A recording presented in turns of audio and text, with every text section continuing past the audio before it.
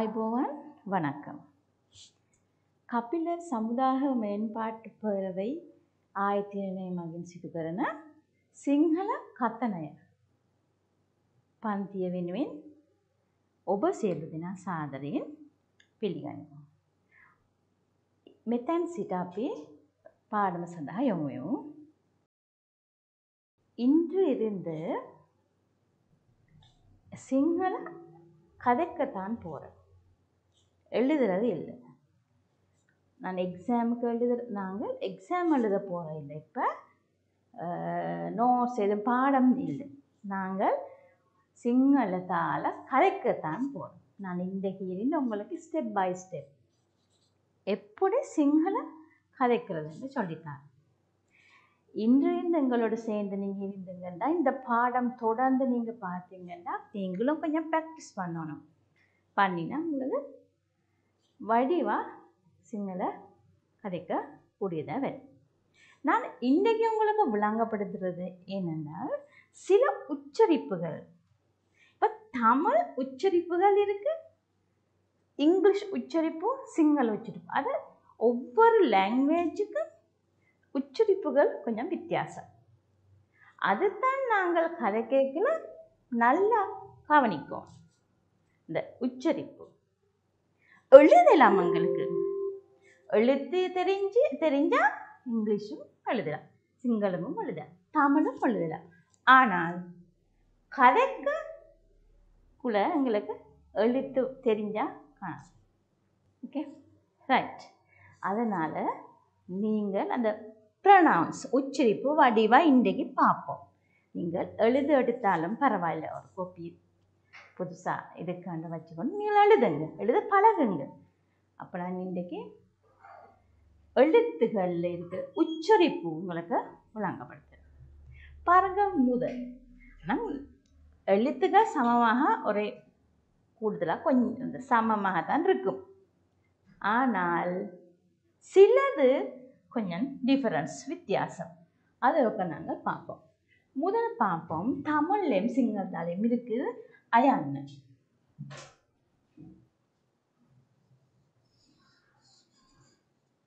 Right, iron ion. அது okay. தமிழில் ஆனா இருக்குது, ஆவண்ணா இருக்குது. அயன்னு ஆயான், இது பிரச்சனை இல்லை. அடுத்தடுத்து பாருங்க, ஏயன்னு ஏயன். இது தமிழில் இல்லை. இப்போ எங்களுக்கு லாங்குவேஜ் படிக்கும் போது நாங்கள் ஒரு எக்ஸாம்பிள் பாருங்க. மம பாசல் யனமா என்று நான் இப்போ சொன்னால் நீங்கள் எடுத்துக்கணும். எப்படி நாங்கள் மம பாசல் யனவான்னு சொல்கிறோம். அப்போ தமிழில் தான் நாங்கள் எழுத போகிறோம். வேறு லாங்குவேஜ் உங்கள் மதர் லாங்குவேஜ். நீங்கள் தமிழாக்களுக்கு தான் இப்போ நான் இப்படி சிங்களத்தை சொல்லிக் கொடுக்குறேன். அப்போ நீங்கள் உங்கள் லாங்குவேஜில் தான் அதை எல்லாம் வசனம் எழுதணும். சிங்கள எழுத்து தெரிய வேணும்ன்ற அவசியம் இல்லை. ஓகே, அதனால் பாருங்க, மம பாசல் பாசல் யனவா. ஓகே, உங்களுக்கு தமிழ் தெரியும் தானே, யனவா. ரைட். இப்போ தான் நாங்கள் எழுத போகிறோம் மம பாசல் யனவா. அப்போ இதில் சில எழுத்துக்கள் தான் கொஞ்சம் டிஃபரன்ஸாக வரும். அதனால் பாருங்க, இப்போ இதில் ஏ வந்தா பாருங்க, எஸ் எஸ் பாருங்க. இந்த எழுத்துள்ள சொற்கள் கொஞ்சம் நாங்கள் பார்ப்போம். எத்து, ஏய, ஏத்து. அப்படி இப்படி ஏதாவது சொல் வந்தால் உங்களுக்கு தமிழில் இந்த எழுதுகிற மாதிரி எழுத கஷ்டம். இப்போ நாங்கள் மேலே மம பாசம் இல்லைன்னா தமிழ் எழுத இல்லாது இதுதான். அப்போ நாங்கள் என்ன செய்கிறது, நீங்கள் இந்த வர இடத்துக்கு இதை யூஸ் பண்ணுங்க. ஆனால் இந்த குறியீடு போடுங்க, அண்ணாடுது இப்படி போடுங்க. இங்கே வடிவாக கேளுங்க, இதை கவனிங்க. இப்படி எழுத்துகள் இல்லை, தமிழில் இப்படி எழுத்து இல்லை. நாங்கள் இப்போ நான் சொல்கிற எல்லாம் வசனம், சிங்கள வசனங்கள், கதைக்கும் போது நாங்கள் பாவிக்கிற எல்லாம் வசனம் நீங்கள் தமிழ் எழுத்துல தான் எழுத போகிறோம். அப்போ அந்த வகையில் நீங்கள் வந்த இடத்துக்கு நீங்கள் உங்கள் தமிழை ஆனா போட்டு இப்படி போடுங்க.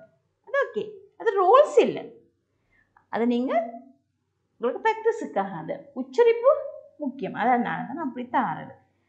அதேமாரி பார்ப்போம் இனி அங்காரம்.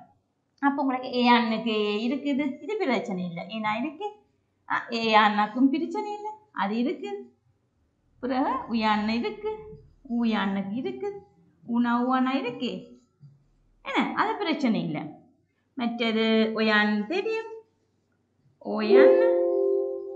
அதனால் அங்கே அந்த எழுத்துக்கள் உச்சரிப்பு பிரச்சனை இல்லை. இப்போ வடிவ நீங்கள் கவனிக்கணும், இது எழுத்து படிப்பிக்கிறது இல்லை, ஸ்போக்கன். அதனால் நான் எழுத்துகள் உங்களுக்கு அந்த ப்ரொனவுன்ஸ் உச்சரிப்பு தான் விளங்கப்படுத்துது. ஓகே, அப்போ ஏ ஓ அதேமாரி அது உங்களுக்கு பிரச்சனை இல்லை. இன்னொரு பிரச்சனை இருக்கு எங்களுக்கு. ரைட், பார்ப்போம் நாங்கள் மிச்ச எழுத்துக்கு. சரியோ, எங்களுக்கு இப்போ கதைக்கிறதுக்கு தேவையான எழுத்துக்களுக்குள்ள இருக்கிற உச்சரிப்பு மட்டும்தான் நான் விளங்கப்படுத்துறது. Okay, right. பாருங்க, கயான்னு, கயான்னு, கயான்னு இதுக்கு தமிழ் இது மட்டும்தான் இருக்கு. அப்போ கட்டை, கட்டை கட்டைன்னு சொல்லிருக்கலாம், நீங்கள் கட்டைன்னு சொல்றது. அப்போ கசன்னு சொல்லியிருக்க, கச நீங்கள் காணாவும் சாணாவும் போடுவீங்க. பாருங்க எவ்வளோ வித்தியாசம் இருக்குன்னு. இப்போ நீங்கள் இது கட்டை, இது கசன்னு வரும், அல்லது கட்டை கசன்னு வரும். சரியான பிள்ளை இது. அப்போ நாங்கள் என்ன செய்ய வேணும், இப்படி எழுதுங்க. இப்போ காணாக்கு கா சவுண்ட்ஸ் நீங்கள் கேயை யூஸ் பண்ணுங்க. அப்போ ஜி சவுண்ட், கேக்கு ஜி சவுண்ட். அப்போ நீங்கள் எப்படி எழுதணும், கட்டை கட்டை. இந்த டானாவுக்கும் பிரச்சனை வரும், அப்போ அதுக்கு டீன்னு போடலாம். இப்போ கசன்னு சொல்லிக்க கச சாணாம் போடலாம், அல்லது எஸ்ஸையும் போடலாம். இதில் என்ன முக்கியம்னா, நீங்கள் அந்த நான் சொல்கிற சொல் வடிவ உச்சரிக்கணும், வடிவ கதைக்கணும், அதான் மெயின். ஓகே, நீங்கள் எந்த லெட்டர்ஸ் யூஸ் பண்ணி அந்த வசனத்தை எடுத்துனா பிரச்சனை இல்லை, தெளிவாக உச்சரிக்கணும், கதைக்கணும். அதுக்காகத்தான் இப்படி சிங்கள தமிழ் லெட்டர்ஸ் போட்டு நீங்கள் எழுத சொல்லுவீங்க நான் உங்களுக்கு. ஓகே, அடுத்து பாருங்க, க க ச ச ட ட த த ப ப. பாருங்க, இந்த எழுத்துக்கும் தமிழ்ல என்ன ஒன்று தானே இருக்கு. தேடகும் தேடகும் பாருங்க, பாபாக்கும் உண்டு. அப்ப சிங்கள கதை கேட்கல, இப்படி ஒரு எழுத்து ரெண்டு எழுத்துக்கு ஒன்று வச்சு கிடைக்கலாம். அப்ப நீங்க தமிழ்ல ஒரு பிரச்சனையும் இல்லை, உங்களுக்கு தெரியும் இந்த சாணா இவ்வளத்துக்கு வந்தா இப்படி தாங்க உச்சரிக்கணும், இது ரெண்டு தரம் வந்தா இப்படி தாங்க உச்சரிக்கணும்னு. பச்சை சனம் என்ன அப்படி சொன்ன பாருங்க, இந்த இதைத்தான். அதனால இடத்தை பார்த்து நீங்க உச்சரிப்பீங்க. ஓகே, பட் சிங்களத்தால் நாங்கள் உச்சரிக்கேன், அதுதான் ப்ராப்ளம். இந்த எழுத்து இருக்கிற சான்னு சொல்லணும், இது ச. அப்போ அதைத்தான் நீங்கள் கவனிக்கணும். சார் இப்போ நீங்கள் இந்த இதுக்கு எஸ்ன்னு யூஸ் பண்ணுங்க. ஓகே, சக்கு நீங்கள் சிஹெச்ன்னு யூஸ் பண்ணுங்க. சாமான், அது இங்கிலீஷும் யூஸ் பண்ண சாமான்.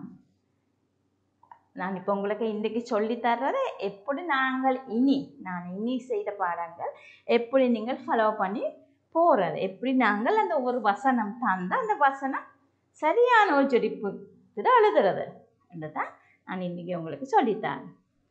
ரைட், அதேமாதிரி இப்போ சமரி சமரி என்று சொல்ல ஏதாவது சமரி. அதுதான் அந்த உச்சரிப்பு இருக்கும். மற்ற டக்கு அதை டி யூஸ் பண்ணலாம், டக்கு டி யூஸ் பண்ணலாம். ஓகே, அதே மாதிரி கட்டை, இது கடை, கடை வந்து கடை, கட்டண பாய். பாருங்க எவ்வளவு டிஃபரன்ஸ் இருக்கு. அதனால தான் அந்த உச்சரிப்பு ஃபர்ஸ்ட் நான் உங்களுக்கு முதல் விளங்கப்படுத்துறது. சரியோ? அடுத்து பாருங்க த, இது த, இது த. நாங்க தமிழ் பண்றதுக்கு தானா, நீங்க இதை தான் யூஸ் பண்ண தமிழ். ஆனா சதம், பதம் சொன்னா த வரும், த வரும், த வரும். அந்த தமிழ் த தான் இது. அப்ப அதுக்கு நாங்கள் இங்கிலீஷ்ல இந்த ரெண்டுக்கும் டிஹெச் டிஹெச் என்று தான் வரும். இப்ப நீங்கள் இத கவனிங்க, இது டிஹெச் ஏ என்று போடுங்க, இது டிஹெச் இ என்று போடுங்க. அப்ப டிஹெச் இது தானே, அது உங்களுக்கு நார்மலி தெரியும். அப்ப டிஹெச் ஏ த, தமிழ் த என்று நீங்க எழுது நோட் பண்ணி வைங்க. இது உண்மையாகவே எங்களுக்கு நான் எந்த நேரம் உங்களுக்கு சொல்கிறேன், இந்த ப்ரொனவுன்ஸ் தான் முக்கியம். அடுத்த பியர்பு, அதுக்கு உங்களுக்கு பிரச்சனை இல்லை. இதுக்கு பி எடுக்கலாம், இதுக்கு பி எடுக்கலாம். இது பா ப டா அரே பா ப டா. பாருங்க இது எப்படி எழுதுறேன்னு நாங்கள் பண்டா பி தானே வரும், பி போடலாது. பபடம்னு சொல்றேன், பப்படம். தென் நீங்க பா ப பாருங்க ட ட டி தான் வரும், பப்பட்டம்னு சொல்றேன், பப்படம். தென் பப்படம் அம்மன்னா போடலாம். இந்த இங்கிலீஷ் எழுத்துல நீங்க தமிழும் போட்டு எப்படியும் சரி, நீங்க ப்ரொனவுன்ஸ் தான் முக்கியம், அதுதான் நீங்கள் கவனிக்கணும். அப்படித்தான் நீங்கள் இனிமேல் நாங்கள் தர வசனங்கள் சொற்கள் எழுத போறீங்க. Okay, right. அடுத்து பாருங்க, அடுத்த மற்ற எழுத்துக்கு பிரச்சனை இல்லை. பாருங்க ந ம ய ர ல வ ஹ. இந்த எழுத்துக்கள் தமிழ் எழுத்து, அது பிரச்சனை. ந அப்போ உங்களுக்கு 2 சொல்லி நானா வரணுமா, 3 சொல்லி நானா வர, அந்த பிரச்சனை இல்லை. அந்த உச்சரிப்பு தான் நாங்கள் பார்க்கணும். ந இப்போ இதோ சரி பரவாயில்லை. ம ய ர ல வ ஹா. பாருங்க எச் சவுண்ட் இது. அப்போ உங்களுக்கு இதுக்கு எழுத்து வடஹான்னு சொல்றீங்க ஹ. ஓகே, அப்ப நீங்க ஹ இருக்கிற இடத்துல க அப்படி சொல்லக்கூடாது. அந்த பாருங்க அது பிழைக்கும். கிட்டத்தட்ட நீங்க ஒரே மாதிரி தான் போகும் இந்த சொல். அதான் உங்களுக்கு சொல்லுவாங்க காக்கா, காக்கா, கா இக் கா. தமிழ்ல சொல்றது கா ஹ. சிங்கள பிள்ளைகளுக்கு தச்சலாம், சிங்கள பிள்ளைகளுக்கு காகம் இப்படித்தான் தமிழ் எழுதுறேன்னு நாங்கள் சொல்லி கொடுத்தா அந்த பிள்ளைகள் காக்கம் தான் உச்சரிக்கிறது. அவங்களுக்கு தெரியாது இது ஹ ப்ரொனவுன்ஸ் அந்த இடத்துல வருமே. ஆனால் தமிழ் பிள்ளைகளுக்கு அதை பிள்ளைங்க, ஏன் அவங்களுக்கு தமிழ் மீடியம் தானே, அதுதான் இந்த உச்சரிப்பு கவனிக்கணும் நாங்கள். இப்போ கா கா, ரைட். அப்போ நாங்கள் காக்கா என்று சிங்களத்தால் எப்படி எழுதுறேன், அப்போ இந்த பாருங்க கா இக் கா. பாருங்க இந்த எழுத்து வராது, அந்த எழுத்து வராது, அந்த கே சவுண்ட் தான் காக்காங்க. இப்போ இந்த எழுத்துகள் இப்போ சொல்லி கொடுத்த நான் அந்த எழுத்துகள் தான் முக்கியமாக நீங்கள் உச்சரிப்புகள் தெரிய வேணும். சரியோ? அடுத்து பாருங்க, இதை நீங்கள் ப்ராக்டிஸ் பண்ணுங்க.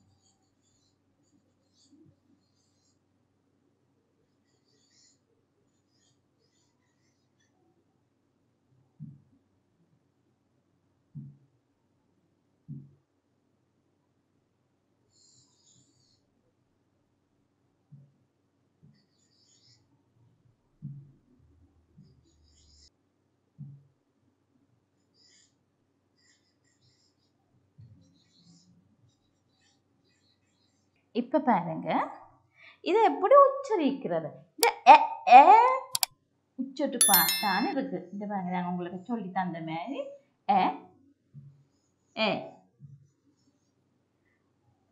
உச்சரிப்பு தான் இதில் இருக்குது நீங்கள் இதை எழுதுறோ ப்ராக்டிஸ் பண்ணுங்க நான் அங்கால தமிழ் எழுதுறேன்னு எப்படி எழுதுறேன்னா எத்த ஏத்த மேய மேத்த கெத்த கேம ரய ரேன் ஹெம ஹேம பய பேய அப்போ மீனிங் நான் உங்களுக்கு நான் சொல்லித்தரேன் மீனிங் இது எனக்கு ப்ரனவுன்ஸுக்காக உச்சரிப்புக்காக தான் இதை கொடுத்தேன் நான் அப்போ நீங்கள் கொஞ்சம் இங்காலையும் அங்காலையும் வாசிக்கணும் பாருங்க தமிழ் எழுதுவோம் அப்போ நாங்கள் எத்த அப்போ THE எத்த விளங்குதா அப்போ ஏத்த எப்படி எழுதுது ஏத்த நாங்கள் அந்த மெத்தட் யூஸ் பண்ணணும் இங்கால நாங்கள் சொல்லி தந்தனா இந்த தக்கு THA அதே மாதிரி அதுக்கு நாங்கள் யூஸ் பண்ணணும் அப்போ அது அந்த எழுத்து தான் நாங்கள் கொடுக்கணும் இல்லைங்கண்ணா ரைட் ரைட் அடுத்த பாருங்க மேய மேத்த அப்போ மானா போட்டு மானாக எப்படி மே பாருங்க தமிழ் ஒரு சொல் உண்டு மா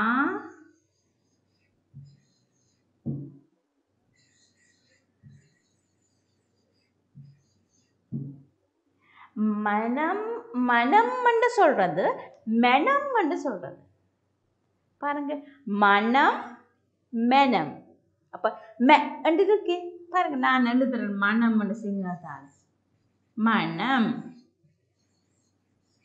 தமிழ்ல அடுத்தது மெனம் பாருங்க அப்ப இதான் சரி நான் ரெண்டுக்கும் மனம் மனம்னு சொல்லிடாது மனம் மேனம் அந்த இருக்கு தானே அப்ப அதுதான் நான் சொன்னேன் இப்படி நீங்க எழுதணும் அப்ப நீங்கள் இது மேய மேத்தண்டு எழுதிக்கணும் நீங்கள் இது தொடங்குது மேய பாருங்க மேய இது மேத் தக்கு TH போட மேத் மேய மேத் விளங்குதா உங்களுக்கு ரைட் அடுத்து பாருங்க கெத்த கேம கெத்த இப்போ காணா போட்டு கே அப்போ பாருங்க வடிவா காவும் எழுதணும் கே சவுண்டும் இருக்கணும் சவுண்டும் இருக்கணும் அப்போ எப்படி எழுதுறோம் நாங்கள் இது உங்களுக்கு ரெண்டு வித்தியாசமாக எழுதுறேன் பாருங்க கா கே அந்த கே தானே கே சவுண்டுன்னு உள்ளுக்கு போடணும் அப்போ அது கே என்று தெரியும் முதல் கொஞ்சம் உங்களுக்கு கஷ்டம் தான் எழுத்துக்கள் அந்த உச்சரிப்பு கொஞ்சம் படிக்கும் மட்டும் கொஞ்சம் கஷ்டம் அது நாங்கள் வாசித்து கதைச்சு ப்ராக்டிஸ் பண்ணினா பிறகு நார்மலாக உங்களுக்கு அது வடிவம் விளங்கும் ஓகே இப்போ கே கெத்தர் கெத்தர் அப்படி எழுதணும் நீங்கள் இது முதல் கொஞ்சம் கஷ்டம் கூட உங்களுக்கு தெரியும் கொஞ்சம் சிங்கிள் கொஞ்சம் கூட தெரியாது ஆகிறது மற்றபடி உங்களுக்கு கொஞ்சம் செய்து இது ஓகேயா வரும் ஓகே ரைட் அப்போ நாங்கள் இப்படியும் எழுதலாம் பாருங்க கெத்தர்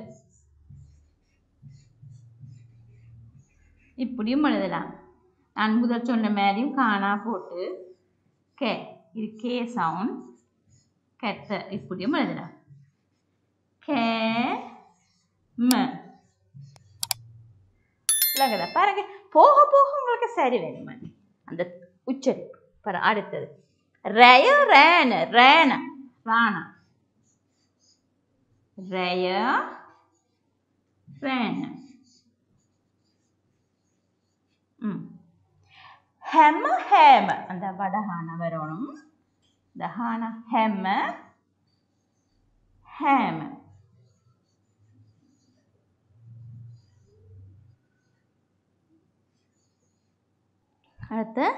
වැය වැය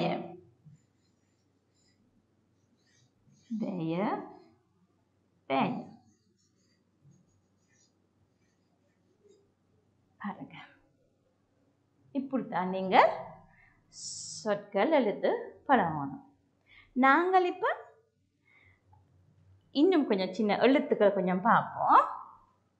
சொற்கள் சின்ன சின்ன சொற்கள் பார்ப்போம். பாருங்க நம்பர்ஸ் எழுதுவோமா? 1 2 3 4 5 6 எப்படி எழுதுறத பார்ப்போம். 1 இஸ் ஏ க. இது எகண்ட வரும். எக்க கே சவுண்ட் இது. அப்போ நீங்கள் கே என்ன போடணும் இது இல்லாட்டி எக்க வடி வச்சுருக்கணும். எக்க. நெக்ஸ்ட் தெக்க. அப்போ நீங்கள் இதுக்கு இப்படி போடுங்க. ப்ராக்கெட்குள்ளே போடுங்க. THAN. ஓகே தெக்க. அது கேசம். நாங்கள் கொஞ்சம் படிக்கும் இந்த எழுத்துக்களை உச்சரிப்பு பிடிக்க மட்டும் கொஞ்சம் ப்ராக்டிஸ் பண்ணி பண்ணி செய்யணும். அடுத்தது துணை. இப்போ TH இது A ந துணை. ஹதர ஹ த ர. ஆனால் சில வேளை உங்களுக்கு இது இத்தன்னா போடாம இது ஒரு பாருங்க. ஹா இத் த ர இப்படி எழுதுவீங்க நீங்க. ஆனால் உங்களுக்கு எது உச்சரிப்பு சரி ஹத்தர ஹதர ஹதரண்டுவீங்க. இதுதான் ஹத்தர. சரி ஓகே. அப்போ அது வடிவா எது உச்சரிப்பு வடிவா வருதோ அதை நான் நீங்கள் டச் பண்ணணும். ஹதர ஹத்தர். ஓகே. நீங்கள் இது சிங்களத்துக்கு டிரான்ஸ்லேட் பண்ண முடியாது. எழுத்தெல்லாம் மாறுபடும். அது எங்களுக்கு இப்போ நாங்கள் செய்கிறது ஸ்போக்கன் தானே. அப்போ ஸ்போக்கனை கேட்ட மாதிரி தான் நான் சில சொற்கள் எழுத்துக்கள் எல்லாம் சொல்லி தரேன். நீங்கள் இதை எழுத்துக்களுக்கு கிராமருக்கு யூஸ் பண்ணலாங்க. சில எக்ஸாமுக்கு எழுதுறதுக்கு அப்படி இப்படி. ஓகே இது ஸ்போக்கன் ரைட். அது பஹா பஹா. அப்போ இது பஹா தானே பி சவுண்ட் வரும். பஹான்னு சொன்னால் வேறு மீனிங் வேறு சொல்லாது. பஹாண்டா பஹான்னா இந்த மொழி இந்த கதை பேச்சு என்ற அர்த்தம் வரும். அப்போ பஹா பி போடணும். இது ஹா. ஓகே பஹா. சில வேளை இப்படியும் எழுதுவீங்க நீங்கள். பா ஹா. ஓகே சரி உச்சரிப்பு தானே பார்க்கணும். அடுத்து ஹயர். ஹயர். ஓகே அப்படி எழுதலாம். விளங்குதா? ரைட். நாங்கள் இப்போ கொஞ்சம் வசனங்கள் பார்ப்போம். ரைட் அடுத்து பார்ப்போம். சின்ன ஒரு வசனம். கொஞ்சம் வினை சொற்கள் பார்ப்போம். யா ந வா.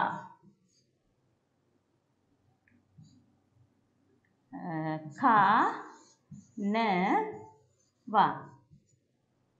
போ ந வா. ஓகே.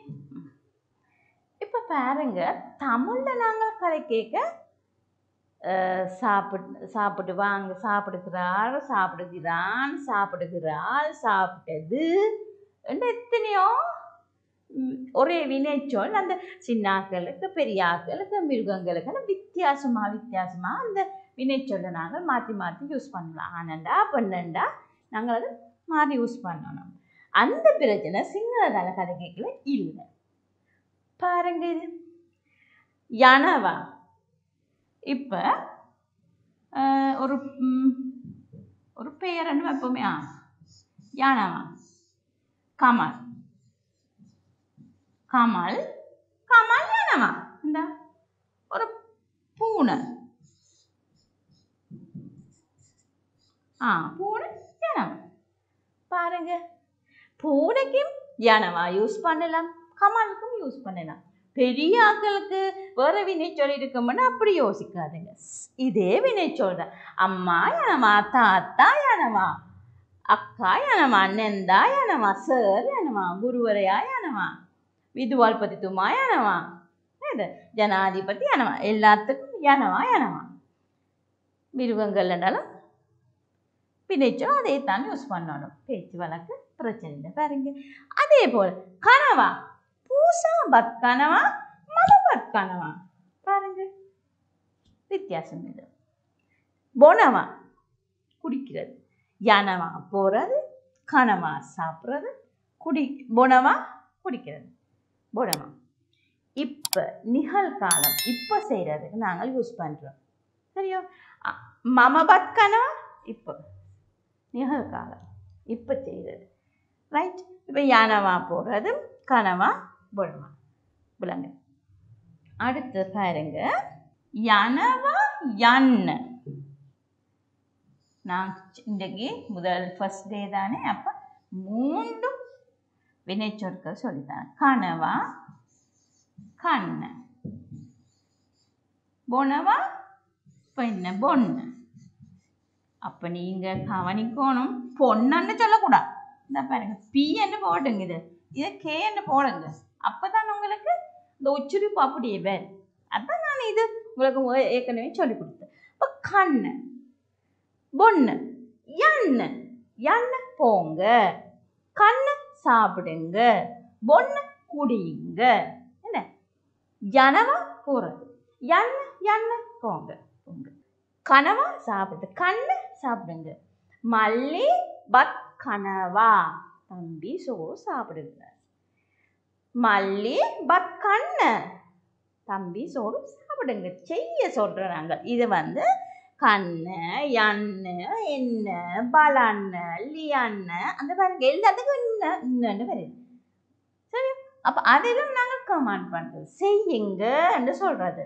என்ன வாங்க, எண்ணு போங்க, பலன்னு பாருங்க, கண்ணு சாப்பிடுங்க. ஓகே, அப்போ அதை செய்ய சொல்லி நாங்கள் செய்யுங்க என்ற அர்த்தம். ஓகே, 3.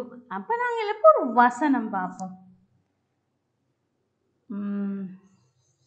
அம்மா கடலை கனவா,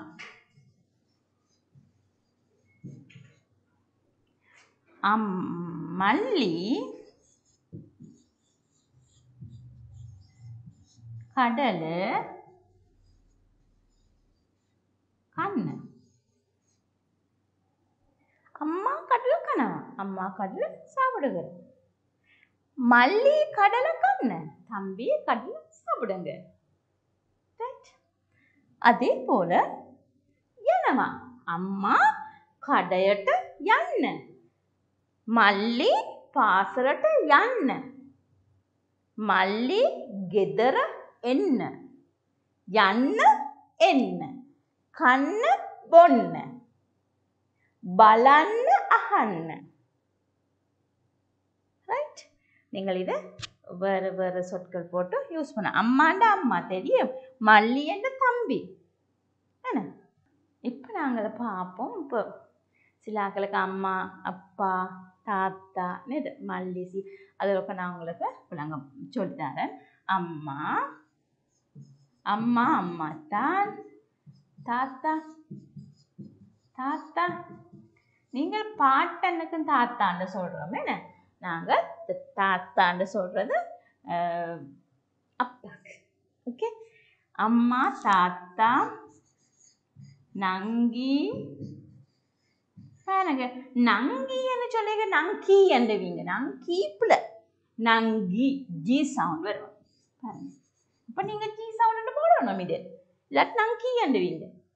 தாத்தா, அப்போ தானா கூடுதலாக பக்கத்தில் வந்தால் உங்களுக்கு தானா உச்சரிப்பு இது இருக்கிறது. சத்தம் அந்த சொல்லிக்கலாம், அந்த அதால் இதுக்கு ஒரு பிரச்சனை இருக்கு. மல்லி. ரைட்? பாருங்க, இது ஒருக்கா நீங்கள் இது மெல்லி தான் சொல்லுவீங்க, மல்லி இல்லை, அது கொத்தமல்லி. அது மெல்லி இல்லை, மல்லி. ஏன் நீங்க இந்த லானா இதுல போட்டபடியே தான் நீங்க உச்சரிக்கிறது. அதனால இதுக்கு நீங்கள் போடுங்க இப்படி. நீங்கள் உங்களுக்கு ப்ரொனவுன்ஸ் எப்படி வருவதோ வடிவா சரியாக அதைத்தான் நீங்கள் யூஸ் பண்ணணும். அப்போ மெல்லின்னு சொல்லாத பிள்ளை தானே, மல்லி தான் சரி, மல்லி. ஓகே.